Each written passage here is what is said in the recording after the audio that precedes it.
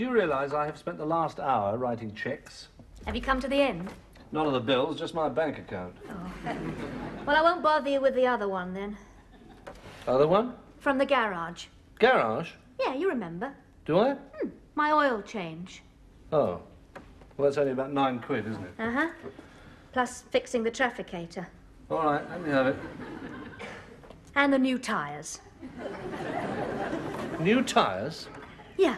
How many? 5. 5? Yeah. 4 and the spare. You do realise that's going to cost me over £100? Yeah, but they said if the police had seen them, I could have got fined. Must have been cheaper than getting 5 new tyres. But the rest of the items were really very small. Oh, the odd door, steering wheel. Spark plugs. Well, I may as well be hung for a sheep. Where is this trifling bill? I put it on the mantelpiece. The mantelpiece. Next to the rates. The rates? You're repeating everything I say, darling. When did they arrive? Well, second post, but I didn't want to spoil dinner, so I thought we'd keep them till breakfast tomorrow. I don't think we can afford breakfast tomorrow. Look, why are we so broke? We don't even have the children anymore.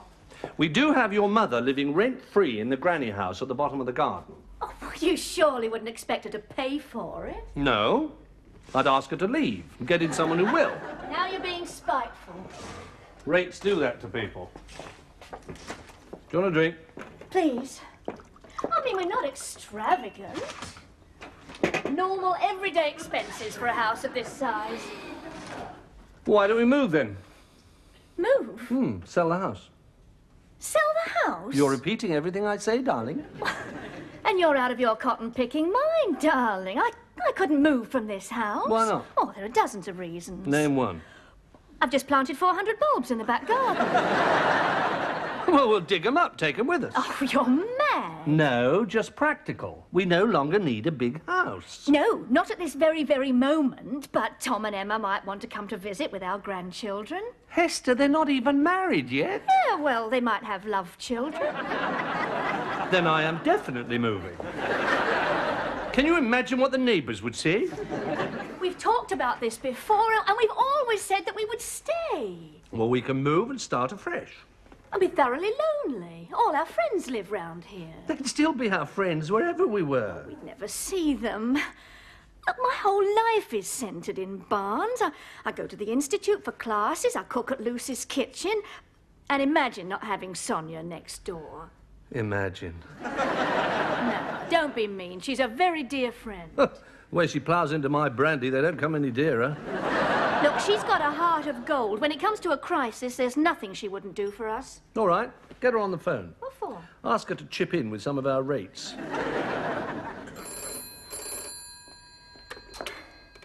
3294. Hester? Hello, Mother. Sorry to bother you, dear. No bother. Is William there? No, he's just gone out. Oh.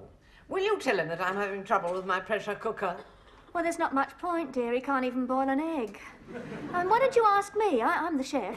Yes, I know, dear, but it's developed a mechanical fault. Oh, dear, what is it? It blew up. Oh, no. Look, are you all right? Yes, of course I'm all right. Oh, well, I suppose your lunch is on the ceiling, huh? No, it's on the table. I forgot to put it in. Oh.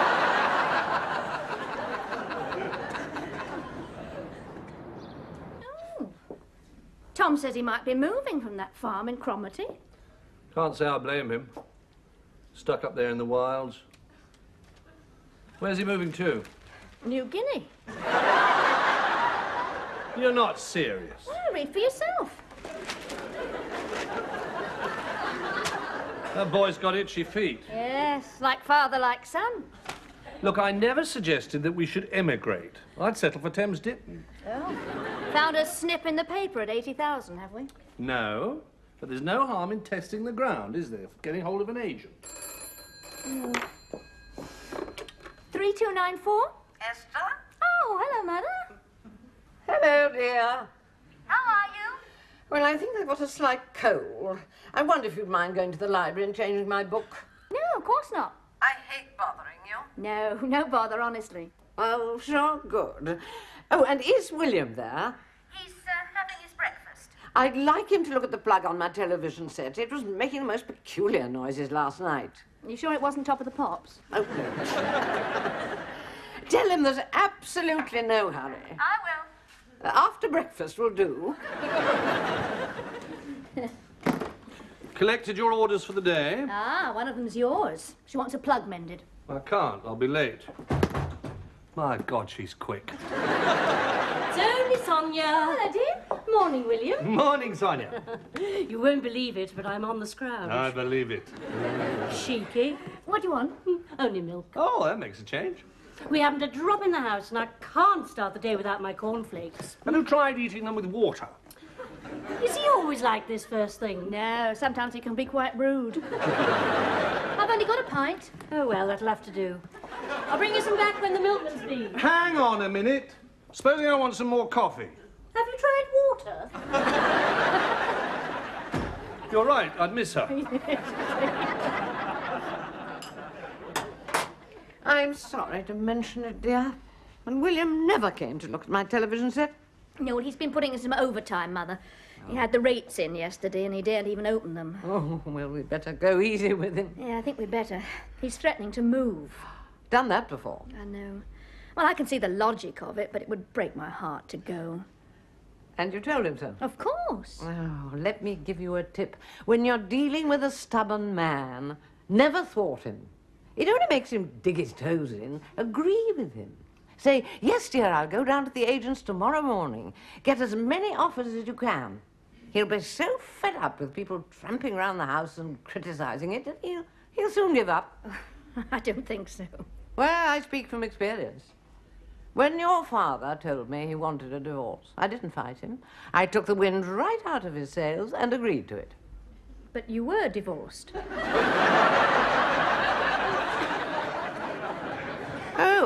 Oh, yes. Well, you can't win 'em all.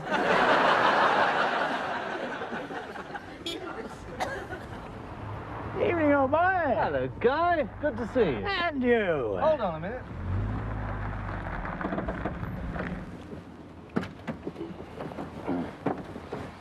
Well, what brings you here? I just dropped by to see my favorite daughter and son-in-law. And what about your favorite ex-wife? You guessed. Well, I think it's about time I tested the temperature again and dip a toe in the ocean. I should warn you, it's likely to be freezing. Oh, I don't mind that, old boy. I just hope the tide hasn't gone out. Come here with me.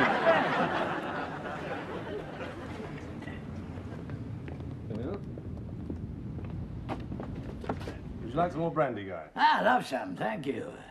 Well, that was a splendid dinner, Esther. Thank you. You know, you take after your mother. She was a wonderful cook.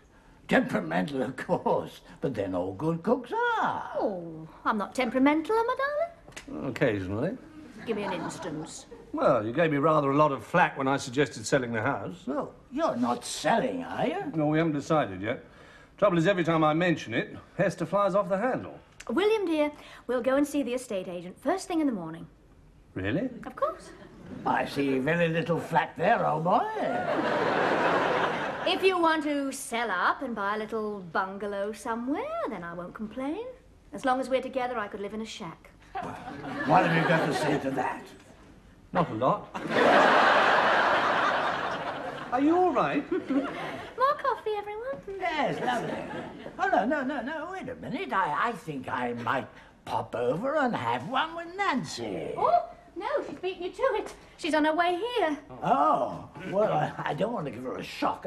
I'll go into the hall and I'll wait for a moment until she's settled down and then I'll casually wander in. Whoops. Come in, Mother.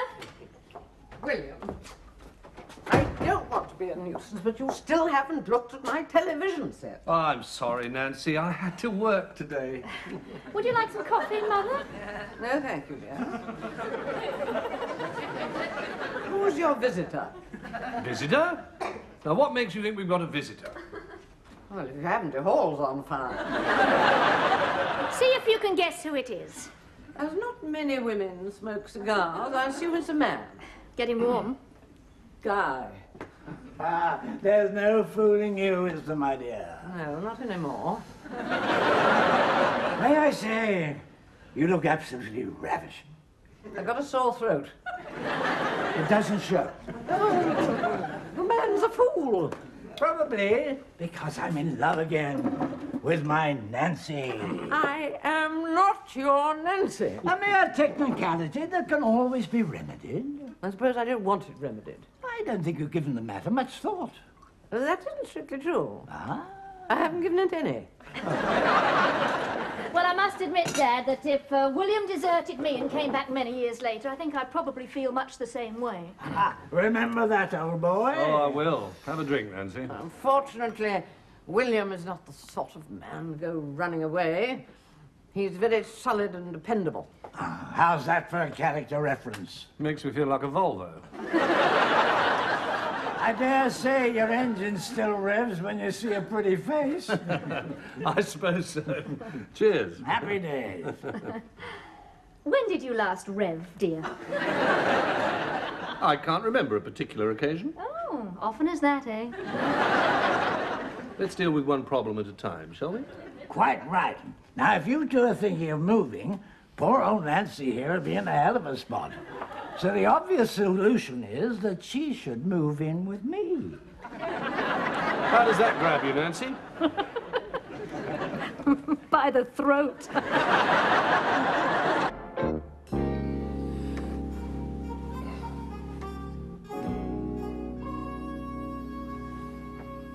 Oh, there you are.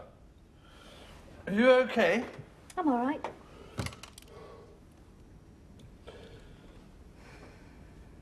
You do know it's 3 o'clock in the morning. Is it? Most people tend to sleep at this hour. Well, I'm not stopping you. Well, what are you doing? Having a last look round? Oh, Hester, for heaven's sake. We're not leaving tomorrow, you know. It could be months. The agent said so. There's no sense in getting broody now. Well, I can't help how I feel. Maybe I was a little hasty. But the fact remains we should move to a smaller place. Our peace of mind is much more important than any old house. But this isn't any old house. It's a very special one. Oh, there isn't a corner of it that isn't part of me. You're incredibly sentimental, you know. You can feel like that about another house. No, it wouldn't be the same. Look, the children were born here. Emma took her first steps in the garden at 11 months. 16. No, darling, 11. It was Tom who didn't walk until 16 months. Oh, that's right. He used to crawl around everywhere. Yeah, he could go like a rocket. He could even keep up with that dog we had. What was it called? Plod? No, dear. Spot. Oh, that's right. Yeah, Plod was the tortoise. We never had a tortoise, did we? Yeah, Emma won it at the fair. No, that was the goldfish, the one that died. Oh, well, then Emma must have bought the tortoise at a pet shop. No, that was Tom. I distinctly remember walking with him to the pet shop just after he'd had the measles. Mumps. You sure? Oh, yeah, of course I am. We all got it, don't you remember? You were very worried. That's right. I still am.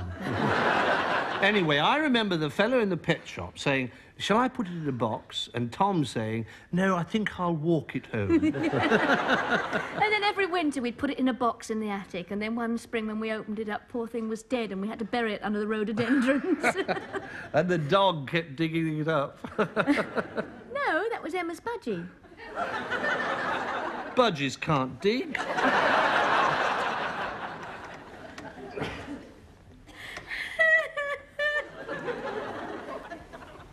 Are you all right? Well, what's the matter now? Nothing. He's just remembering all those happy times. Come here. Oh. What's your name again? I tell you, if he gets the right price, he's going to sell. Hasn't he thought of all the friends he'll leave behind? Yes, We may never find such understanding neighbours as us. I agree. I mean, we put up with his funny ways, but some people might think he was being rude. How he can think of going and leaving me in total isolation, I can't imagine. Well, I've been trying to follow your advice, Mother, but it somehow doesn't seem to be working. What time are the first people coming to view? About 4. Come along, Sonia. You and I have got work to do. Have we? Now, don't forget to show him round the garden, Hester. Why? Because we are going to make it one of the more interesting features. Well, shall we start with the kitchen? Certainly. It's quite small, isn't it? Oh, yes, but you get used to that after a few years, and it seats sort of 6. You mean you eat here? Yes? What about the dining room? The dining... Oh, no, you mean the study. Well, the agent said there were 2 reception rooms. Ah, yes, well, he's right, up to a point. I mean, it could be a dining room, but we made the mistake of putting a sideboard in there. I should have thought that was the proper place for it. Oh, yes, absolutely, but then you can't get the table and chairs in. So I sort of use it for sewing and painting, and the dog has her puppies in there. Are you leaving all the equipment? Yes? No, the fridge only needs mopping out once a week, and the stove's not bad if you remember to give everything an extra 20 minutes. Perhaps we could replace them. No, we've been into that, and they reckon if you remove them, it might weaken the walls. I see. Would you say the house was accessible? Well, it depends where you're coming from, really. It's very handy for Portsmouth or Brighton. My husband works north of the river. Oh, well, there are a couple of bridges. I know. It took us 10 minutes to cross Hammersmith Bridge. Caught it on a good day, then. A good day. Well, it can sometimes be a bit of a hold-up. More than 10 minutes? Oh, I can see you don't know about Hammersmith Bridge. Is there a better one? Not really, no. My husband works in the city, and he reckons if you're on the road by 7:30 in the morning, straight through. 7:30? You can't be serious. Well, no, perhaps I am overselling a bit. It might be a bit more honest to say 7. You could live in the heart of the country if you start that early. Yes. Well, you see, that is the beauty of Barnes. It's just like a village, but on the doorstep of the West End. Quite. Now, according to the agent, you only have 1 bathroom. To our knowledge, but then we've only lived here for 20 years. There is a cloakroom. Is there a shower in it? Only when you pull the chain. Well, the cistern is a bit dodgy, you see, but we're having it fixed. Is that the garden? Oh, you spotted it. Yes. Well, we have all our meals out there in the summer. It's as good as a villa in the south of France. May we see it? Well, I was going to save the best till last, but we may as well pop out there. I know you think this is silly, but we call it our fairy glade.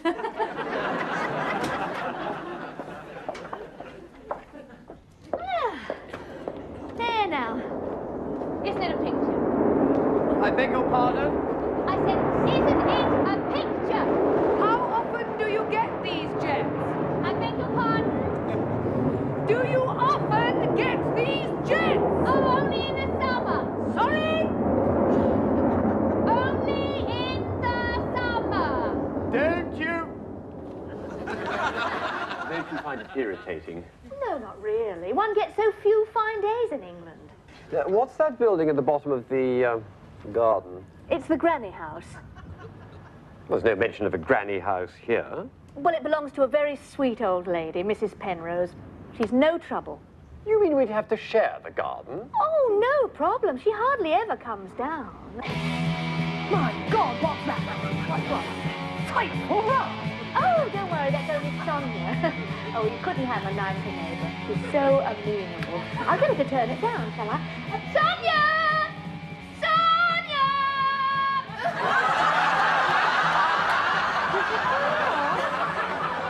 It's a bit on the loud side, love. What is? The music. Oh, is it mine? I think so. Oh, it's a bit difficult to tell when you're smoking this stuff. Not again, Sonia. We got company? Yes, Mr. and Mrs. Highsmith might be buying the house. Oh, lovely. Come and see us at the weekend. We're having a bit of a rave up. You'll never be lonely with her around.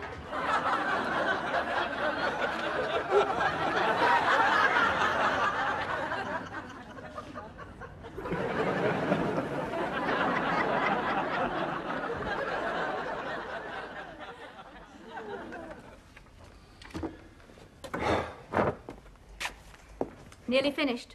Yes, I've just about plucked up enough courage to deal with these rates. Keep a stiff upper lip, dear. Oh, did anyone come to view the house yesterday? Yes, why? Well, I've had a very strange letter from the estate agent. Really? Yeah, read it yourself. In view of the report from our clients, we would like to be released from handling the above property. Well, what does he mean by that? Well, it's obvious, isn't it? Every house nowadays has to have 2 bathrooms. Damn cheek. Some houses haven't even got one. Will you try another agent? Oh, I suppose so. Good God. I don't believe it. What is it? What's the matter? The rates. We've had a rebate.